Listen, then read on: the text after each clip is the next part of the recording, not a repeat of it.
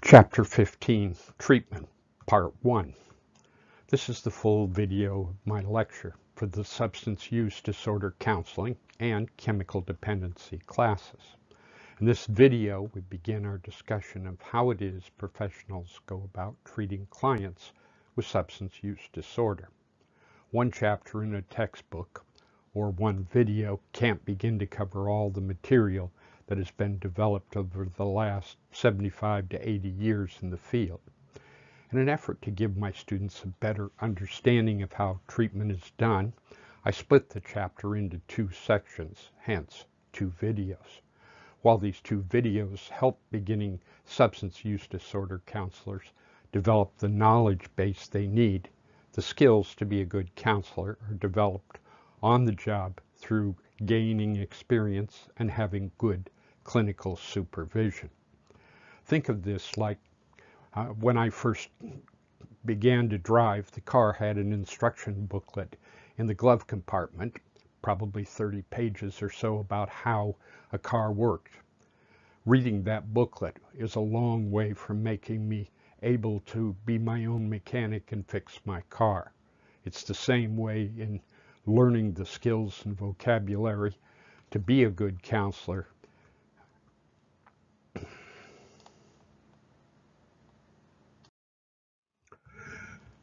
This video is by David Joel Miller. Some of the material was presented on counselorsoapbox.com, my blog. The photos here are courtesy of pixabay.com and Wikimedia Commons and licensed under the Creative Commons free for use, no attribution required license. This video covers some things about recovery you will need to know. This is a preview of the chapter on recovery and some ideas you will need in order to work in the recovery field. We'll return to the topic in the next video when we cover the balance of Chapter 15. We'll begin with a brief tour of recovery land. Remember, the roots of substance abuse treatment are in the recovery movement, the self-help movement. Many people who work in professional mental health treatment have had very little exposure to that recovery mindset and recovery community. Recovery land has a very particular culture. One of the big factors is Alcoholics Anonymous, both the book and the fellowships and meetings. So while I can't give you a whole lot about AA in a short video, a little bit about AA history. It began as a self-help group in the late 1930s. And it began by collecting together a number of alcoholics who met, often in people's kitchens, drank coffee and talked among themselves, and developed a system for recovery and for supporting each other in recovery. So AA provides both a 12-step system, and that, if you study it, can be understood as a therapeutic model. The steps were derived from sound psychological principles at the time. And AA also provides ongoing support system of other recovered people that you can associate with. Part of the program that developed, while it's not in the original Alcoholics Anonymous textbook, includes the idea of sponsors and sponsorship. And this came about at one of the meetings in which they found so many newcomers were wanting to arrive that if all the new people who were still drinking came, it would turn into a group of alcoholics who were still practicing rather than a group that was recovering. And as a result, they created the first speakers meeting, and the idea that people who had some time in the program would help others, sponsor others to come to the everyday meeting rather than the once-a-week speakers meeting. There are 3 separate 12s that people who are involved with Alcoholics Anonymous are aware of. The 12 steps, originally the 12 steps were 3 steps, which were then expanded to 6 and finally to 12. Every alcoholic, of course, was looking for the loophole. Besides the 12 steps, which is a process of recovery, there are 12 traditions, were the rules that groups are governed by. and there are the 12 concepts of world service. It's important to understand, to those who have not been involved in a self-help group, and AA, while it's the granddaddy of the fellowships, the self-help movement, there are now over 200 12-step meetings, groups that have come about as a result of using the AA model and modifying the steps for other problems. But one of the things that I want students to understand is the difference between a meeting and a fellowship. A meeting is something that occurs once a week. It might, or several times a week, but it usually occurs at a church or a bank or a school, and it meets at that time, and that's it. A fellowship is a group of members of Alcoholics Anonymous, and by the way, you're a member if you say you are. The only requirement for membership is the desire to stop drinking. So the members get together, they rent a room, and there might be a meeting every morning, every noon, every evening, more on the weekend. There are a lot of meetings that occur in that one room, and there is never anything else, unlike a school or a church where there are other activities, and AA simply rents the room in the fellowship hall once a week. I encourage people new to recovery to check out some fellowships if they're available, because that means that once you go there, you know that any night of the week that you need to go to a meeting, there is likely to be a meeting available at that location. Originally, there were no AA meetings. The book, Alcoholics Anonymous, was purchased either in a bookstore or by mail order, and people read it, and as a result of following the simple principles in it, got sober. But as more and more people had read the book and got sober, meetings sprung up. Originally, more like a book club that read the book, discussed it, and tried to help each other. There are many different types of AA meetings in different parts of the country. They have different personalities.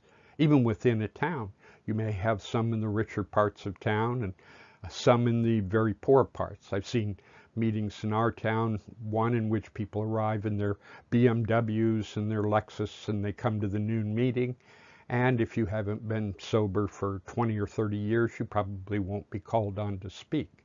Another meeting in a very poor part of town, you see homeless people park their shopping cart in front of the meeting and come in and share. So each meeting has its personality. Open meetings are those that anyone who wants to come can come to, whether you're an alcoholic or not. Most fellowships are open because they encourage people who are unfamiliar with Alcoholics Anonymous to come, listen, and understand what's happening here. There are a few closed meetings which are for alcoholics only. Some seem to have a particular theme. Some closed meetings may be for doctors or lawyers or police officers. Some of these aren't even on the schedule, but are referred specifically. There are women's only meetings, and in early recovery, I encourage women to go to at least one women's only meeting, more if possible. One of the dangers in AA, in any 12-step program, is the way in which people develop a new love interest, sometimes called the 13th step. The idea that if they just met the right person, fell in love, had sex, then they would no longer want to drink. Well, attending a men's only, or in the case women's only, or in the case of men, a stag meeting, a men's only meeting, takes some of that hooking up and using love and sex as another drug out of the picture. There are speaker meetings where various people get up and talk, people with years of sobriety. There are young people's meetings designed for teenagers or even younger. There are smoking and non-smoking. More and more meetings are going non-smoking indoors because of health concerns. Frequently you'll see a lot of the smokers out in the parking lot. Some meetings even have smoke breaks partway through. There are open participation meetings where people can talk about anything they want. A large number of the meetings are what are called book studies. People might read a section from the big book, meaning the book titled Alcoholics Anonymous. You see it here with the original circus jacket cover. The idea there was to make it very attractive for people to buy in bookstores. After that first edition, they discovered that people bought it and took that paper cover off immediately. Subsequent editions all come with a dark blue cover and no paper jacket, or no obvious paper jacket. There's another book called 12 and 12, the 12 Steps and the 12 Traditions, and people might read a paragraph or two from that and then discuss it. And there's a smaller book called As Bill Sees It, which are collected writings of Bill W., one of the early founders of Alcoholics Anonymous. So book studies may be an important part of the meetings, but so are open participation and other types. There's a particular AA culture, and I'm focusing here on AA, but the same thing is true of Narcotics Anonymous, Gamblers Anonymous, and so on. We need to think of culture in a broader sense than simply race or ethnicity. People who are in the drug using culture all know certain expressions. Alcoholics know probably 3 or 4 bartenders by their first name. They all know straight up, on the rocks, beer back, chaser, etc. People who use injectable drugs know the expression going to the cotton. So what makes up culture? Culture is the language you use, the way you dress, the food you eat, and so on. So each 12-step group has developed a sort of culture, and there's a culture of recovery.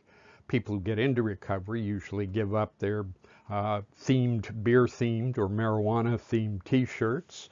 They get rid of those little pot leaf emblems that were hanging from their rearview mirror. They began to change where they go. They don't stop by the bar or the crack house. And so gradually they shift from a culture of using and addiction to a culture of recovery. When people go to the AA meeting, there is typically a sequence. There are readings. The secretary or chairman will hand out some brief readings for people to do. There may be a sign-in sheet that's sent around. Remember, the sign-in sheet is not a type of attendance. They should be shredded or destroyed after the meeting.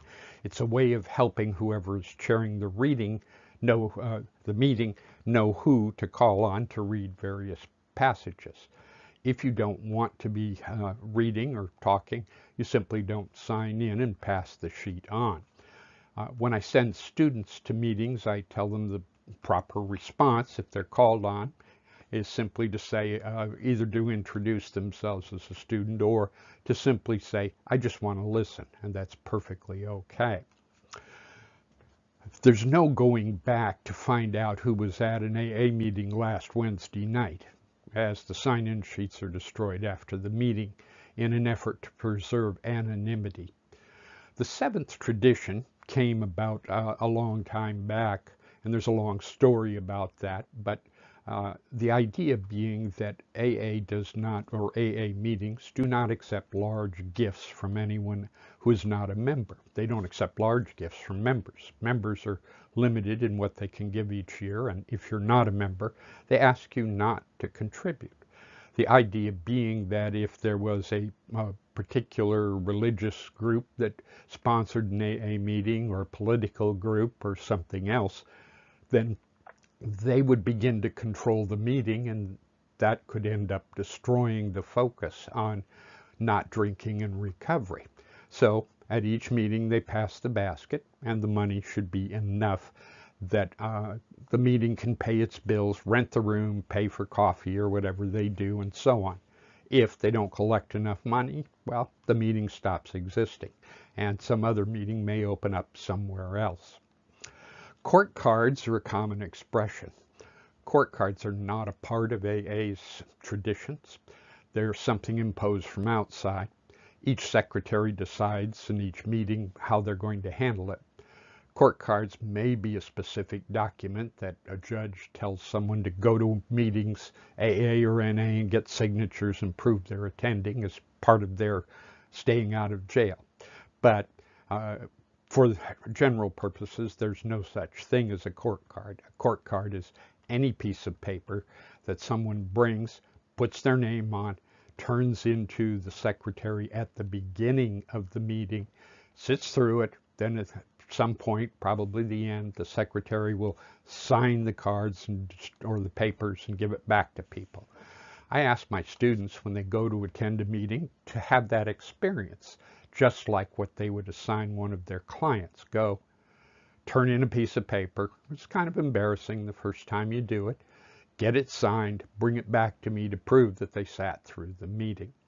There's also a lot of people who resist Alcoholics Anonymous, saying they don't believe in a particular deity, or they aren't religious, or they're atheists. It's important to remember that early on, AA decided that they weren't going to mix religion with recovery. And while many members believe in God as a specific higher power, there are AA meetings in countries which are of various religions. Buddhists would refer to this as the good. And so there's no real requirement that you have a religious belief, only that you believe there is some standard of right and wrong beyond your own decision making. If you're an alcoholic, your decision making wasn't too good. And in early recovery, many people will use the steps or the meeting or some other thing. So your preconceived notions about religion shouldn't keep someone from attending Alcoholics Anonymous and seeing if the 12-step method and the support system there will help them in their recovery. Another theoretical model that beginning substance use disorder counselors should be familiar with is the ABCDE model. Originally, it was designed by a man named Albert Ellis.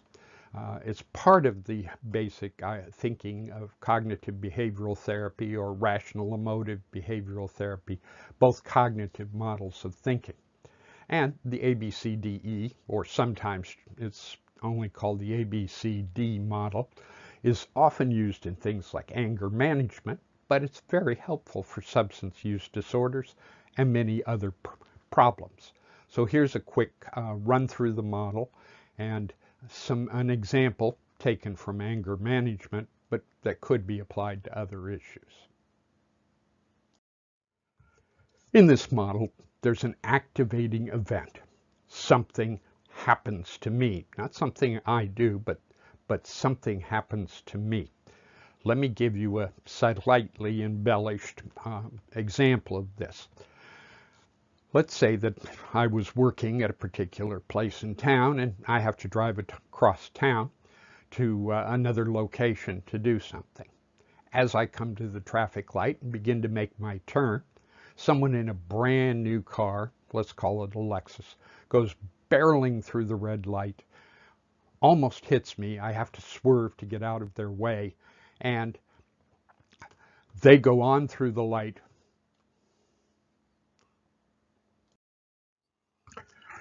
The activating event, them running the light and almost hitting me, has the consequence that they have made me angry.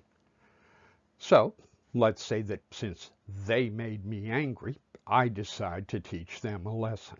I'm in my car, I get in the inside lane and I drive as fast as I can, and I'm going to catch up with this person who has done this to me. I move my old beat-up work van slightly ahead and into their lane, forcing them off the road into the dirt. And I hop out of my old beat-up work van, run to the back, and remove from it a large piece of pipe that I used to carry in that van to assist people who didn't behave correctly in doing the thing I wanted them to do. And I look at this brand new Lexus, and it's July and it's really hot outside, and I say, I know what is wrong. Obviously, this person's air conditioner isn't working, and as a result, their brain has become overheated and they can no longer think rationally. That's why they went through the red light and almost killed me and made me angry. So I'm going to be helpful. I'm going to go back and with my piece of pipe remove all the surplus glass along the side of their car and cool the idiot off. See what's going on here? As I'm about to do this, the person jumps out of the car, and the first thing they say to me is, "I am so sorry. I am so sorry. I just got a call from the hospital. My mother is in the intensive care unit, and they say that she's dying. And if I don't get there in the next 15 minutes or so, I may not get to be able to say goodbye to her." How do I feel now? I feel a little sorry for this man. Wait. No, that's not right. That can't be right. He went through the light. He almost killed me. He made me angry. Why am I not angry here? What we discover as we work through this model, and for many people it's very difficult to accept at first, but once you recognize it, between the activating event, what the person did, and the consequence, how I felt, there's an intervening belief, my belief about why this happened, why this person did this to me. And my belief about why it happened is a direct cause of the consequence. So if I believe that he was reckless, went through the light, disrespected me, I have every right to be angry. But if I believe that he was hurrying to get to the hospital because his mother was dying, I feel sorry for him. Now, does it matter which is true? Will I ever know? Probably not. I can choose which belief I have, and when I choose to believe the poor guy's in a rush to get to the hospital, I'm not angry. He didn't make me angry. I angered myself as a result of my beliefs about what's going on. I can choose to believe he's disrespectful and be angry and get in a fight, or I can choose to believe he's in a hurry to get to the hospital and I'm not angry and we both go on our way. The key in this model is to recognize that my belief causes the consequence, the emotion I'm experiencing, not the other person's actions. So whenever I become angry, I have the choice. I can be angry, act out, and pay the consequence, or I can engage disputing, arguing. I can ask myself, what other belief could I have? And as a result of that other belief, I may get a different result. My questioning, my belief, my disputing can result in a new effective belief. That effective new belief alters the way I'm feeling. So whenever this happens, I have every opportunity to change my belief, and I can now have a new belief. This effective new belief creates a new consequence, how I can feel if I choose to. While it's a difficult lesson to learn sometimes, this is an important one. Once I realize that nobody ever makes me angry, I choose to anger myself when they don't do what I want them to do, then I can go through life without getting angry. Now, sometimes stupid people do stupid things, and I can be angry at them, or I can simply say to myself, there's another idiot, lots of them around, and what are idiots supposed to do? Stupid things. Let me give you another quick example from my own experiences of this ABCDE model. I was teaching a class in a large auditorium, sloped seating, kind of theater seating, and I was giving this wonderful lecture, probably the best, most brilliant lecture of my career. I could see all the students just spellbound. And suddenly, this one woman sitting in the very front row slams her book closed and grabs her things and goes running up the aisle, slamming the door behind her. I became very angry. What did this woman do that for? What do you think? She got a text, maybe a hot date? Did I say something to offend her? What happened here?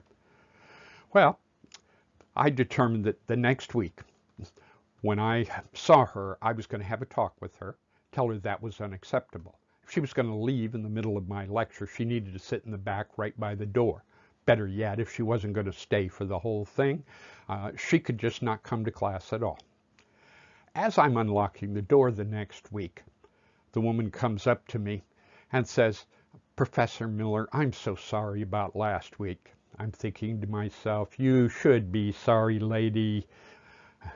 She said, "You know, I was running late last week. I stopped at that Coach, that food thing out on the street. I probably shouldn't have had that day-old fish taco, but suddenly my stomach got really upset.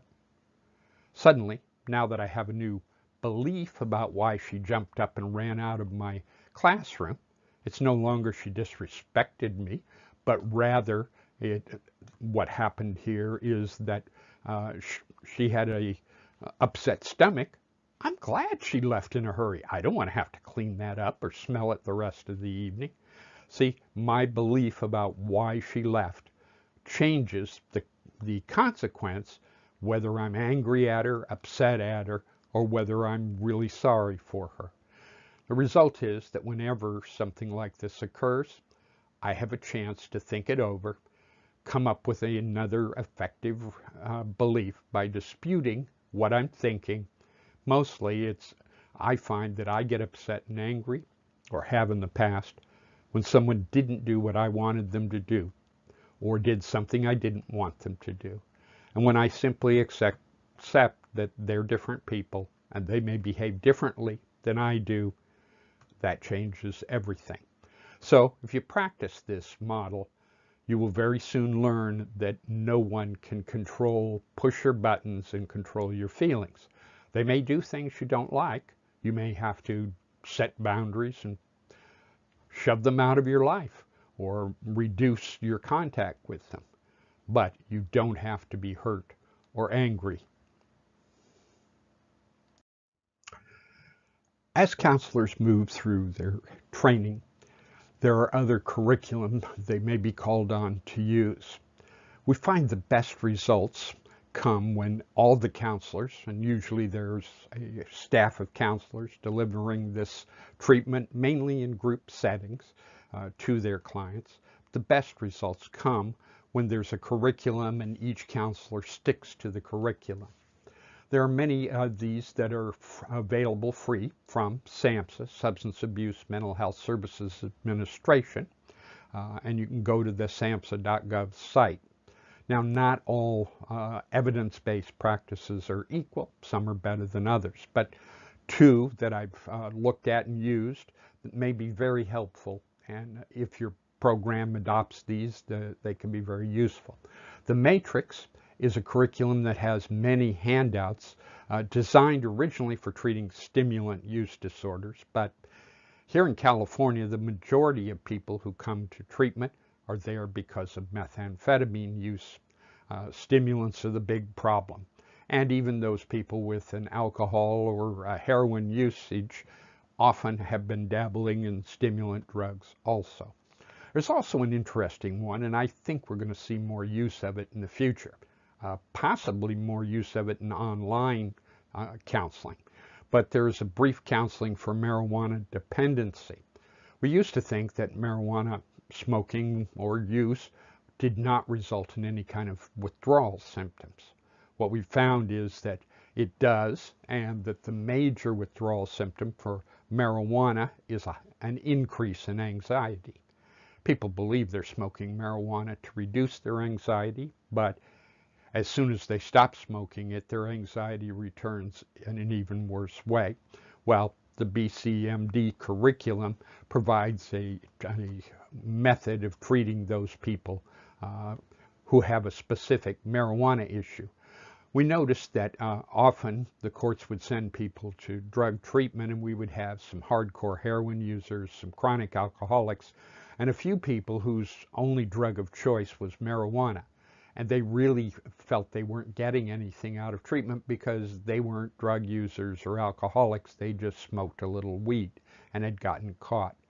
This specific curriculum may be helpful to them to understand the problems from marijuana and to decide whether they want to try to control their usage, reduce it, or discontinue it altogether. This will be a quick review of the various therapies that might be used in treatment. Some of them are much more common than others. Most substance use disorder treatment programs combine a number of these different therapies. Seeing these in a classroom, reading a chapter in a book that covers these various therapies is not the same as getting experience in them. But this will at least give you a roadmap to the journey you're going to take if you're becoming a counselor and learning various therapies. One that's been tried with, I think, limited success is aversion therapy. You can shock people. You can give them a drug that a pill that they take, that when they drink alcohol, they get violently ill. You can do things like arrest them and lock them up in prison, all things to punish their use in an effort to get them to stop.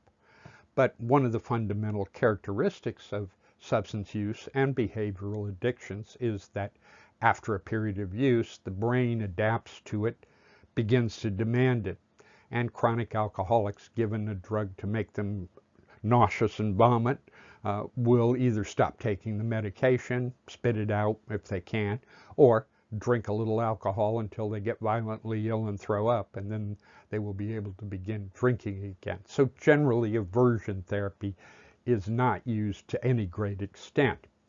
There's a thing called 12-step facilitation, which is common in substance use disorder treatment programs. Therapy may last a few hours each day, maybe 28-day or 30-day rehab, but what happens afterwards? Well, the follow-up, the continuing care. And addiction is a chronic disease, just like diabetes. You got to take your meds or your insulin. So what's your ongoing treatment? Attending 12-step groups. The counselor in this system would teach the steps, not work them with the clients, but teach them what the steps are.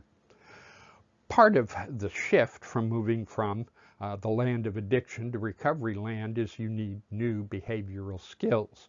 So certain skills, I've had clients who've never been on a date or never had sex without having drugs and alcohol in their system and are scared to death.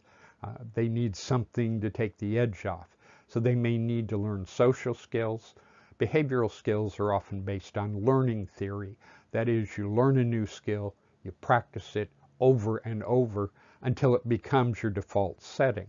Otherwise, under times of stress, people revert to their old method, their old pattern, and that would be to drink alcohol or pick up drugs.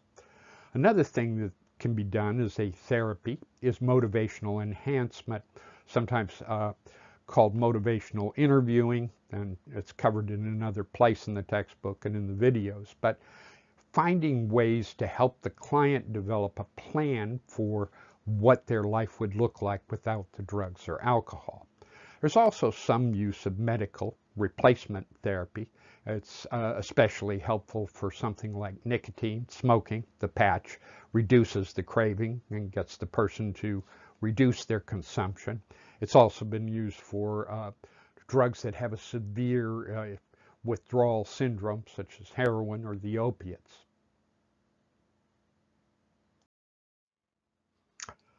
Another important therapy that's used in treatment is to teach relapse prevention. Relapse is best conceived of as a process, not an event. Often people begin to think about relapse. It starts in the mind as they begin to think, well, maybe I could just do it one more time, or they begin to experience cravings. So talking about cravings is a normal part of the recovery process. And support systems. How does your support system encourage you to stay clean and sober, or how does it encourage you to pick up and use again? We tend to do the same things as the people we spend the most time with. So it's important to consider relapse prevention. One of the models I particularly like is Marlotte's discussion of how urges, cravings, and there may be a distinction in there, but they are kind of like surfing the waves. What happens is the urge, the craving goes up and up and up, and most people feel, I can't stand it, and I'll just do it once, and they give in, and they do their drug or drink one beer, and of course after one beer they want more, and after one drug use they're on a run. Every time you give in to a craving, you reinforce it. If you can approach relapse prevention more like surfing the waves, they go up. If you ride them long enough, the wave will go down, and eventually you're standing on the beach safe. So that's very important. Another distinction that we probably should look at, we don't talk enough about, is the distinction between willpower and won't power. Lots of people think that recovery from drug use or alcoholism is simply having enough willpower not to do it. That's not what willpower is at all. Willpower is making yourself do something unpleasant now for a future benefit. I found that when I get up in the morning, I have 1.5 ounces worth of willpower. If I am going to get anything done today, I need to clean the cat box first thing. If I need to pay bills, I better do it right away. Because if I get started on a writing project, the day will disappear, and I will never have gotten to those unpleasant things I didn't want to do. People find that it's a very different skill they need to go to a gym than it is to do the exercises once they are. Now, won't power is very different. As I walk by the kitchen each day, I would swear that that chocolate cake on the counter there is calling my name. David, come get some more cake. And won't power is not doing something pleasant now, which will have negative consequences in the future. So won't power would be, don't stop at the bar on the way home just to say hi, because you will end up drinking. Whereas willpower is making yourself do something that you didn't really want to do, like go to a 12-step meeting. Learning to apply these two can be very helpful. There's a saying in recovery circles, HALT, which is a way of understanding relapse triggers. HALT describes hungry, angry, lonely, and tired. One way of seeing this is inside and outside triggers. And so if you understand that physical sensations, hunger, and loneliness, being tired, all of those kinds of things, internal and external, can be triggers that might lead you to relapse. So you want to get enough sleep, you want to make sure you eat and drink water, and you also want to reach out for positive connections.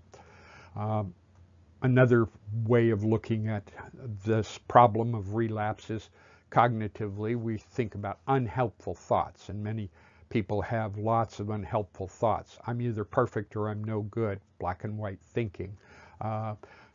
I must do this and I shouldn't do that, and those sorts of things.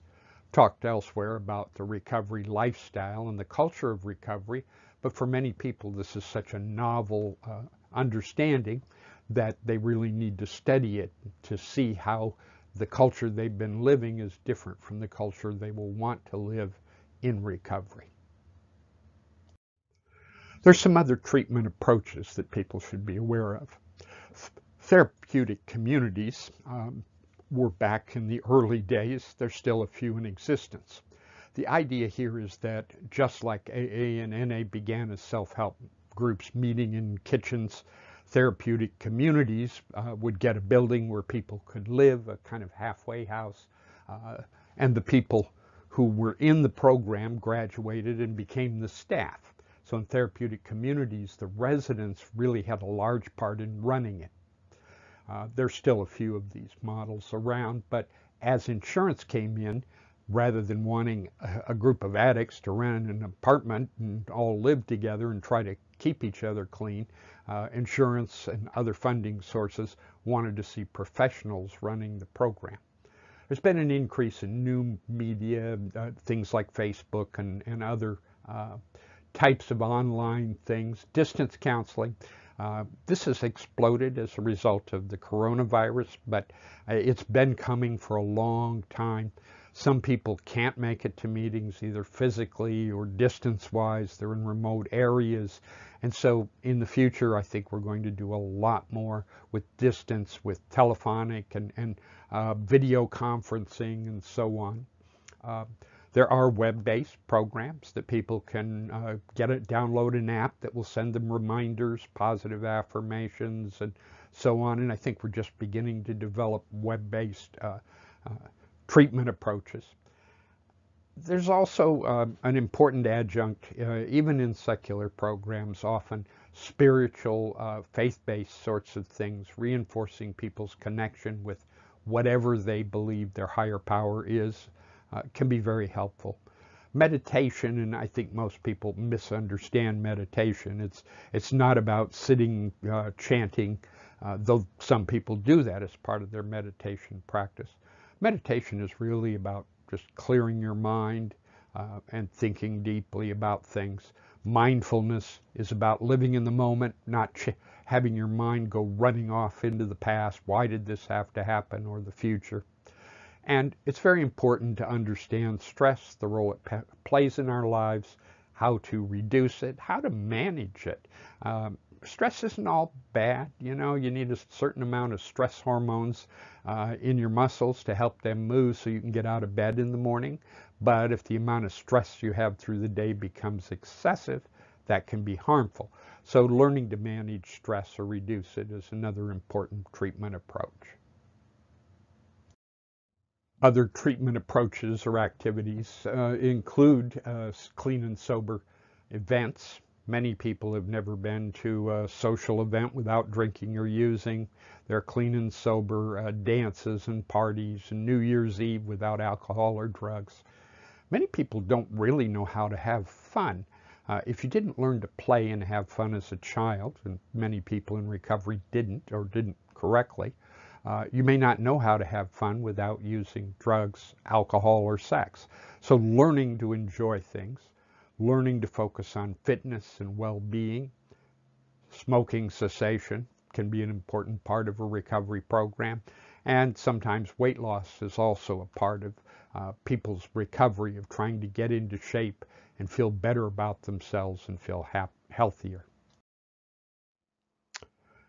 For a long time, we couldn't figure out exactly how people changed, because it seemed that people and businesses change, and then if nothing maintains that change, they revert right back to the way they were before. For example, there was a lot of funding available for school districts to try to raise test scores.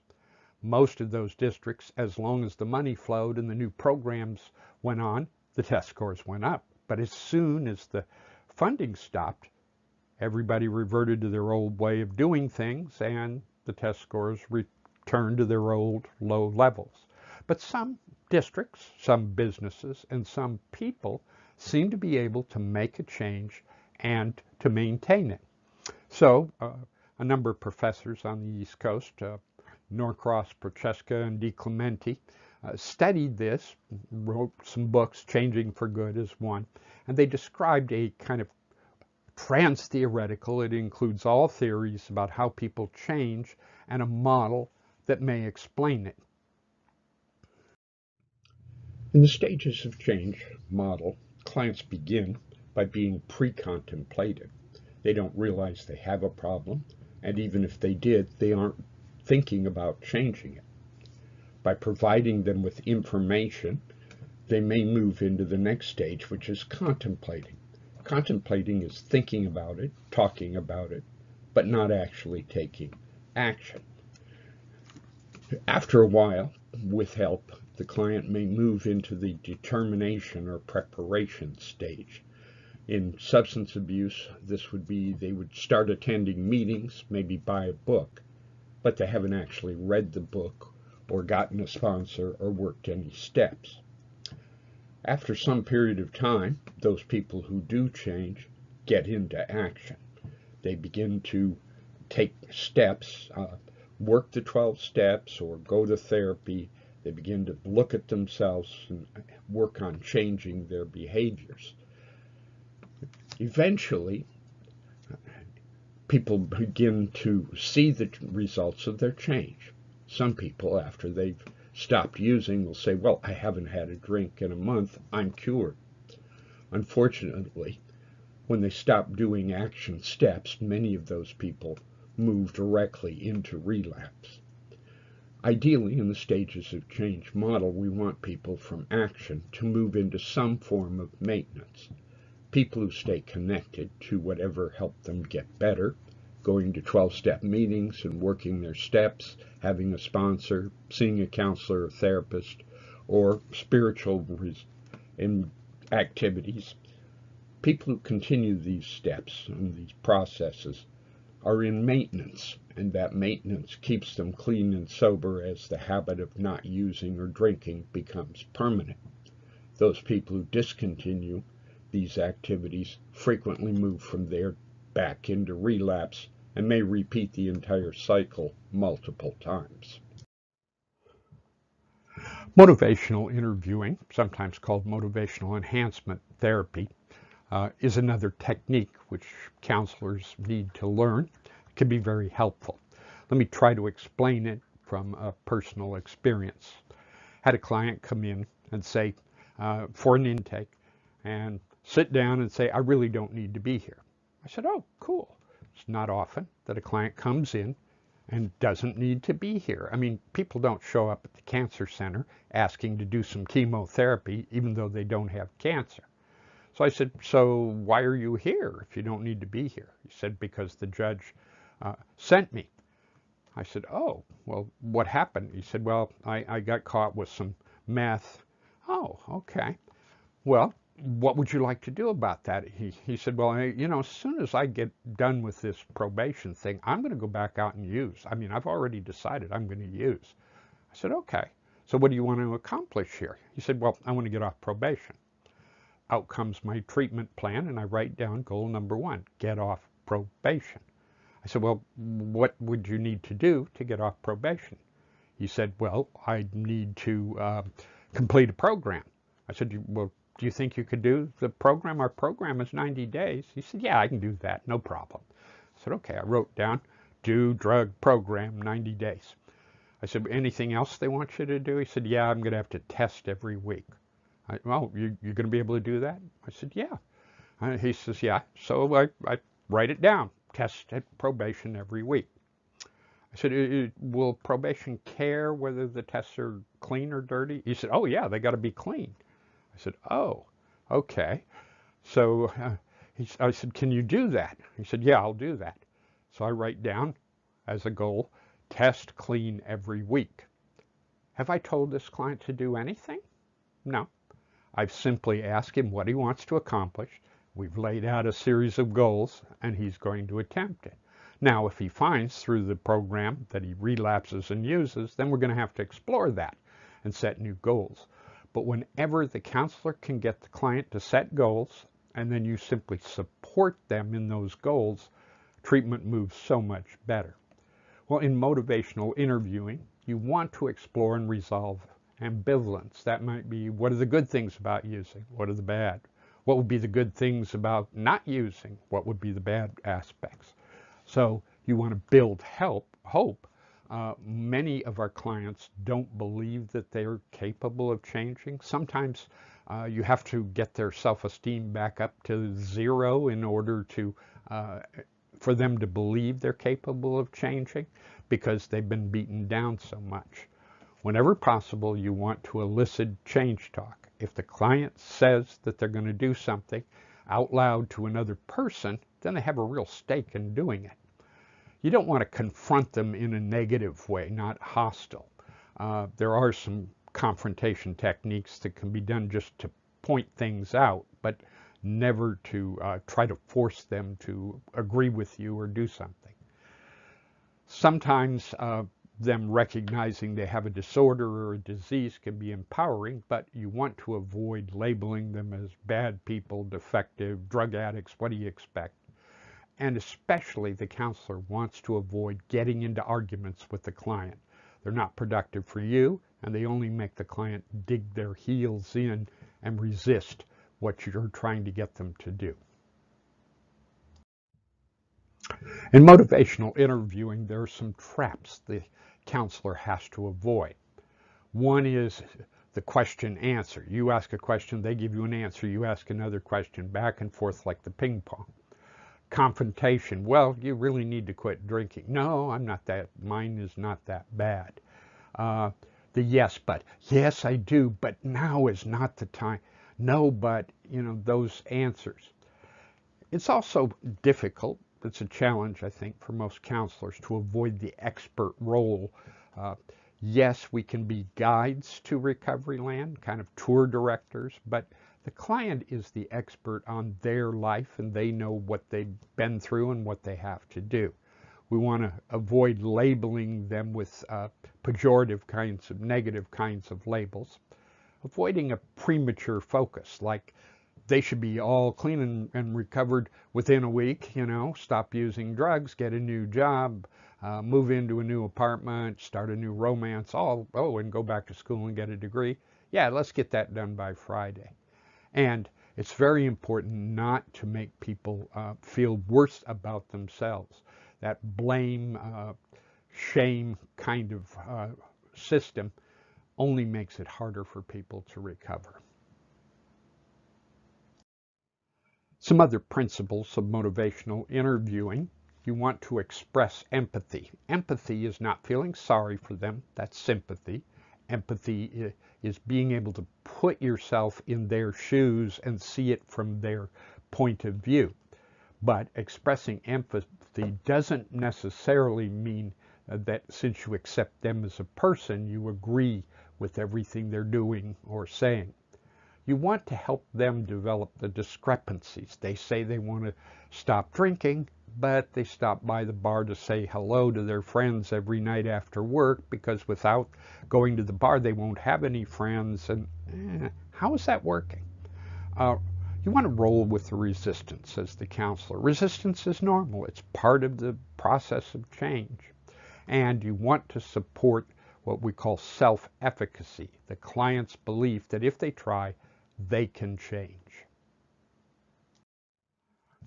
Counselors need to develop influencing skills. And I've learned over the time I've been doing this work that it's kind of like a dance. You can't learn all the steps to the dance from an instruction booklet or watching a video. You have to get up and practice them. Sometimes we take a step and we step on a client's toes and we back off. But some of the influencing skills that you need to learn and then to practice to become proficient at. One is interpretation, trying to find meaning in what they're saying. Normalizing. Many people think they're unique and different when in fact what they're going through is probably pretty typical for where they're at in life and the experiences they've had. Providing some context. If you look at the picture here, we've got people in different parts of their life possibly. So what would be normal for someone in their childhood, their teens, their 20s would be very different from the experiences somebody might have as they go through midlife or retirement or elderly years. If there's one skill a counselor or therapist must have, it's the ability to reframe. Anytime you can pick something up, turn it around and look at it from another angle, it can be helpful. Anytime a client says to you, I have never thought of it that way, you've had a successful session. Another expression is be careful not to eat the client's soup and then tell them what it tastes like. Sometimes we want to do the growing for the client, but growth can come from the process of struggling. So trying to make it too easy for them can sometimes interfere with their ability to believe they can do it without you. Some more influencing skills can include confrontation, and this is appropriate confrontation, pointing out discrepancies within the client's statements, between the statements and the behavior, and you should always look for clients' strengths versus their weaknesses. Strengths can always be built on, but sometimes weaknesses are strengths that just haven't been developed yet. And you want to look at the differences, the discrepancies between client statements versus what you see in their appearance and their behavior. Another example of looking for change talk comes in the area of what I would call the theories of solution-focused brief therapy or narrative therapy. The idea that sometimes we can stay too hung up on looking at the problem instead of looking for the solution. And sometimes it's hard for the person not to see the solution because they're so used to telling themselves negative things. So some of the change talk you want to look for, attend to, reinforce is, when was this not a problem? If there was ever a year where they got through the year without drinking or using, what was different then? You could ask, what would be better if this changed? How would you know this had happened? What was it like when there was no problem? What do you most hope for? Another thing you might say is, if at some point in the future you woke up one day and you didn't have this problem anymore, how would your life have changed? So all of this change talk helps people to believe that it's possible for their life to be different. Some core motivational interviewing skills, really core counseling skills, I believe, are one, open-ended questions. Avoid questions that can be answered yes and no, and instead ask questions like, can you tell me more about that? Or giving them a round of applause. The counselor needs to affirm the client. Rather than pointing out the one thing they did wrong this last week, you need to attend to affirm all of the things they have done. Reflective listening, you listen, but not just as a kind of listening. Listen for what's behind it. Reflect back to them the feelings. They tell you a story and you say, wow, that sounds like you really were hurt by that. And they will say, yes, that hurt me. Reflect back the meaning behind it. That must have left you feeling this way or thinking this thing. And part of what we do in open-ended motivational interviewing skills is summarizing what they've said. You go through a long thing and you say, so the bottom line sounds like, and you add it all up. And there are many different verbal ways of doing this. You don't want to fall into the pattern of saying it exactly the same way to the same client every week. Sometimes it takes a while for people to become ready to change, and there are ways that we can help improve that readiness. One is to spend some time on decisional balance. How important is this? What is the good part of using? What's the good part of quitting? What's the bad part of using? The bad part of quitting, what are the pros and cons? One way of helping that might be to have them make up a list of how much money they were spending each week on drugs and alcohol, over how many weeks, over how many years, how much have they spent on this activity. Another is looking at readiness. Different stages of change for different problems. It's common for clients to come in. I'll give you an example. I had a client who came in very ready to give up methamphetamine, knew it was messing up his life. But after being in the program for a while, suddenly he returned a dirty drug test for marijuana. He had to re-examine whether he was ready to give up the marijuana. Yes, he'd been willing to give up the meth, but would he do that? So he decided to give up the weed for a period of time, maybe long enough to get clean drug tests and get off probation. Then, one weekend he was gone and he didn't show up for class for a few days, and when he came back he'd had a relapse. And we discussed his relapse, what caused that? And he said, well, the reason I relapsed, and relapse was on meth, was steak. I said, what? Steak? How could steak have caused your relapse? He said, well, I went to a family event, barbecue. We were sitting there talking, and suddenly someone cracked open a beer and slid it across the table to me, and I never even thought about that I'm not supposed to be drinking alcohol on probation right now. I just had it, and I had another, and then I was feeling really groggy. And I went right down the street to my dealer, and I got some meth and to take the edge off. And that started a multi-day run. So I said, well, what do you want to do about that?